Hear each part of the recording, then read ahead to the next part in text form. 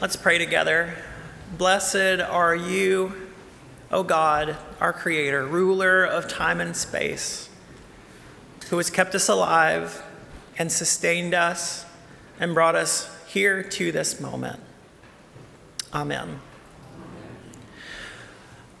There's a story told about me and my family. It's one of those stories that sort of foreshadows the path of life that I've taken, the kid who grew up to be a minister. It's a story that I don't remember because evidently this happened when I was 3 or 4 years old, growing up on a farm in North Carolina. One of the things that my dad did a lot of, because we had wood stoves, was he'd be out chopping down trees, cutting them up into kindling and logs, and he was doing that one day. He had his pickup truck pulled down into the bottom of our property, and me, little kid, thought everything that my dad did was fascinating, and so I was Dad's shadow. My dad's a very religious person. We often don't see eye to eye theologically, but he is a person of devout faith. And it just so happened on this day, as he finished the work that he was doing, as he loaded all of this lumber into the back of his pickup truck, he started praying. It's kind of the way my dad is. And he was praying out loud. And so to my little eyes, it just looked like my dad was talking to somebody who wasn't there. "Who in the world are you talking to?" I said. "Well," my dad said, "I'm talking to Jesus." And at that, I just looked even more puzzled. "Well, where is Jesus? I've been wanting to talk to him too." To that, my dad said, "Well, Jesus is all around us. Jesus is right here with us in the field. Jesus is everywhere that we go. Jesus is even up at the house with your mom." And with that, my dad went back to his work. And in a couple of moments, he turned around, and I'm not there. I'm that age where we'll kind of scamper off and turn your back, and they're gone 1 minute. They're here 1 minute, they're gone the next. A couple of minutes later, my dad heads back up to the house, and my mom meets him and says, "What on earth did you tell her?" "She came up here saying, 'I want to see Jesus. Dad said that he was here at the house.'" So I showed up at my house demanding to see Jesus. That's kind of how faith works sometimes, I guess. I didn't quite get it, I guess, at 3 or 4 years old, but faith is about looking for stuff that we can't see, right? It's about believing in the reality somehow of that which we can't put our hands on or lay our eyes on. Our sacred stories remind us of this again and again and again.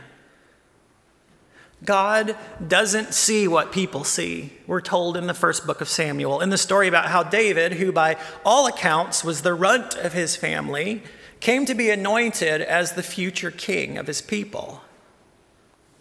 People look at outward appearances, but God looks at the heart, is what we're told there in 1 Samuel. Faith. Faith is the substance of things hoped for. The writer of the letter to the Hebrews tells us in the opening lines of what has been called the faith chapter of the Bible, or the hall of faith. Faith is the substance of things hoped for and the evidence of things not seen. Faith. "My thoughts are not your thoughts, neither are my ways your ways," says the eternal God through the voice of the Hebrew prophet Isaiah. "Just as the heavens are higher than the earth, so my ways are higher than your ways, and my thoughts higher than your thoughts." "Didn't I tell you," asked Jesus in John's gospel, "that if you believe, if you have faith, you will see the wonders of God?" And with that, the story goes, Jesus called out to his friend Lazarus, who was dead, or so they thought, and in a moment, he stepped out of the tomb, raised to new life. Faith has this way, perhaps beyond our understanding, of building a bridge between what we can see and what we can't see. And it even has a way of connecting who we are on the inside to who we are on the outside. Our outer nature is wasting away, St. Paul wrote to the Corinthians in the passage that Sean read to us just a few moments ago. Thanks, Sean. On the outside, Paul wrote, we are fading, we're wasting away, but But on the inside, we're being renewed day by day. We are told and we believe that somehow there's this sort of space between our outward nature and our inward nature, that the outside isn't necessarily congruent with the inside, that the inside may not exactly match the outside. That is faith. Now, when it comes to how we are made, how we are both inward and outward beings, how we are both bodies and souls somehow bound together, I don't quite know what to say. Aristotle said that the soul occupies the body like a prisoner occupies a prison. Plato said that the soul is kind of like a pilot or a captain of a ship, and the body is the ship itself. St. Thomas Aquinas said that even though the body is an essential part of our being, our souls are somehow independent, not bound to our flesh. Not everybody thinks this way, of course. The awakened and knowing, wrote Nietzsche, say this: "Body I am entirely and nothing else. The soul is only a word for something about the body." Pierre Teilhard de Chardin might say to Nietzsche, well, you're on the right track, but you've got it backwards. That theologically and scientifically brilliant Teilhard rather famously said, we are not human beings having a spiritual experience, we are spiritual beings having a human experience.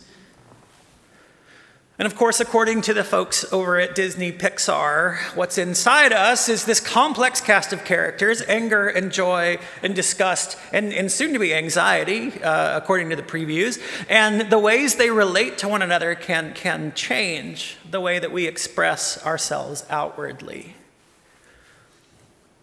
Well, I am no Aristotle, I'm no Nietzsche or Teilhard, I'm not Pixar, and I'm not St. Paul, thank goodness. I don't know what it means to confess that we are body and soul. I don't know how to make sense of the spiritual and material cocktail that we call a human being.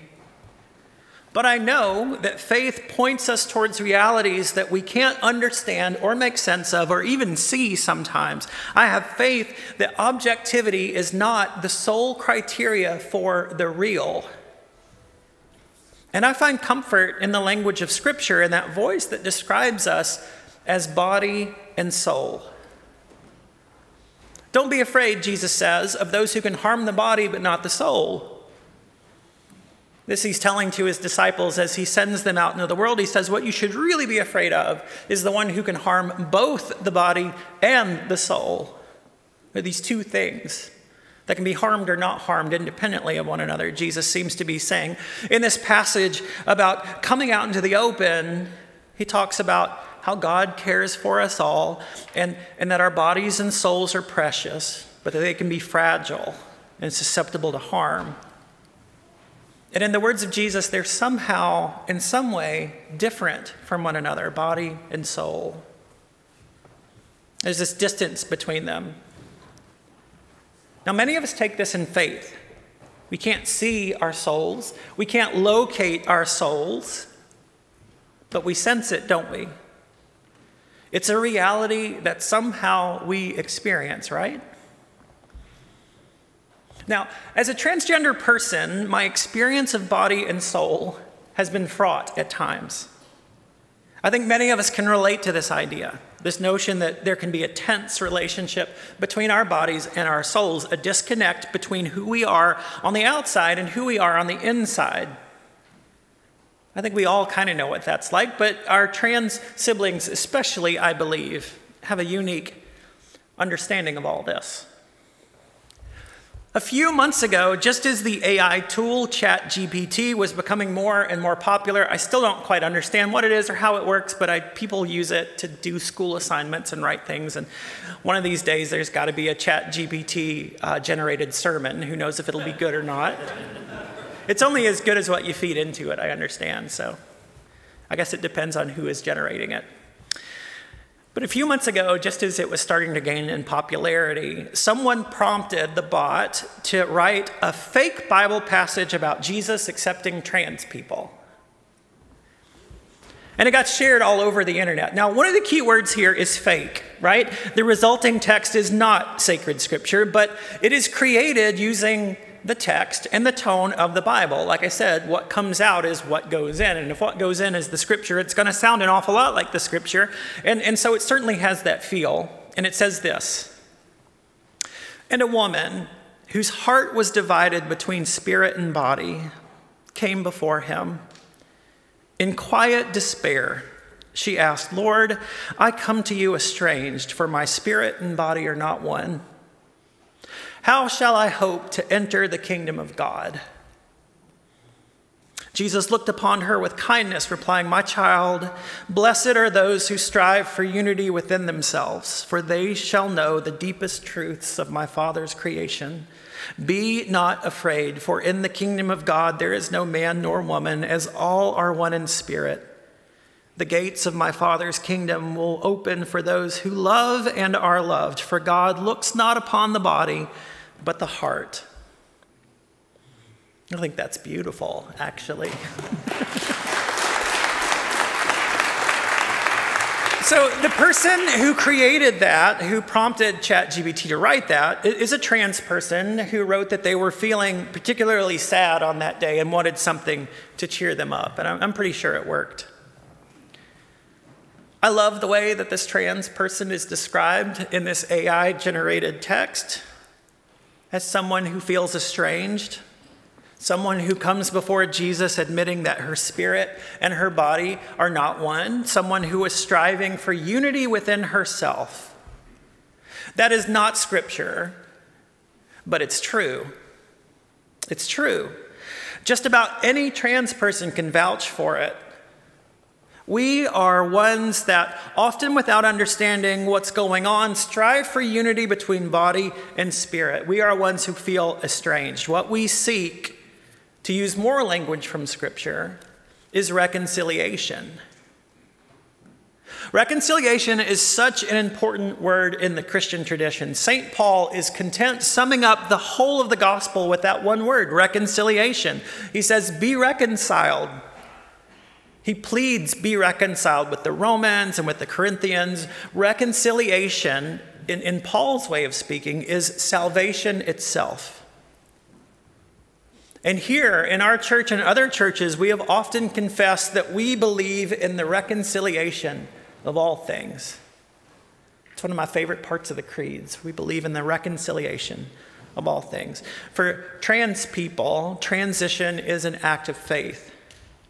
It's an act of reconciliation. It's a leap into that mystical chasm that separates soul and body. Now, it's a leap that comes with risk. It's a leap that comes with vulnerability. It's a leap that can put us at odds with the world around us. But that's often how faith works. Back in that faith chapter in the book of Hebrews, we're told that for faith, some were tortured, some faced jeers and beatings, some were chained and put in prison, some were stoned to death or sawed in two or put to death by the sword. For faith, the writer of Hebrews tells us, our ancestors were destitute, persecuted, and mistreated. Faith is a powerful thing, but it can be risky. Faith is a candle. It's a flame that others see and sometimes want to extinguish. But faith is something we keep against the odds. And it's something that compels us to be compassionate with one another and to bear one another's burdens. As you've heard already in the service, tomorrow is Trans Day of Remembrance. It's a day that started back in the late 90s to remember one or two trans women that had been murdered the year before. And it's continued every year since. Starting in 2008, a list of trans people lost to transphobic violence started to be compiled. In many years, that list is longer than the year before. It's cold comfort, but I'm somewhat happy to say that the list is a little shorter this year than it was last year. That's the first time that's happened in a good while. It's not necessarily good news, but it's promising. We come to this day in the life of our church, and we always wonder, well, what do we do? How do we mark this? This year's list has 320 names on it. There's probably more, because those 320 names just happen to be the people that were reported in the media, the people that were reported correctly. A couple of years ago, we read all the names together, not one at a time, but maybe some of you remember there were 3 or 4 of us up here who read all the names at the same time, and it was just this cacophony. So I'm never quite sure what to do on this day or how to do it. Well, today, rather than reading all the names, I want each of you to have a page from the report. The Trans Respect Project compiles a report each year, and each page is a name, a life lost, and some details about how their lives were lost. And I think our ushers are going to pass that out right now. If you're tuning in on YouTube, I think our digital usher will drop a link into the chat.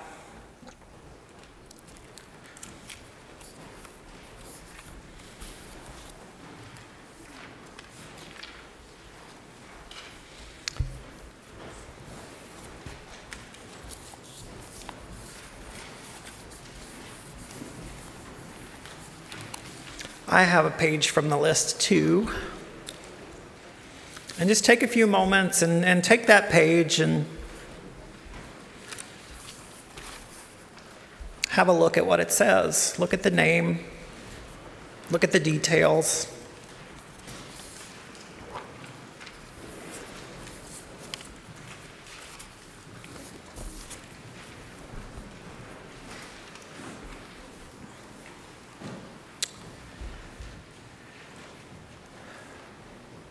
Like I said, there are 320 people in this year's report.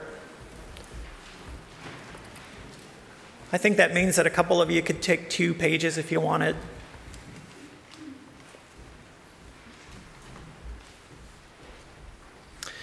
I have the first one. The list is compiled between October and September each year. The first entry in this year's list was a woman named Tiffany Banks. She was a young woman under 25 years old, a stylist, a hairdresser in Miami, Florida. And she was shot and killed on the first day of October last year, the first day of the period covered by the Trans Day of Remembrance Project 2023. 4 days later, a man was arrested and charged with second-degree murder. Each of you have a name in front of you. Some of you may have a page that says unknown. Some of you have details that are disturbing in front of you.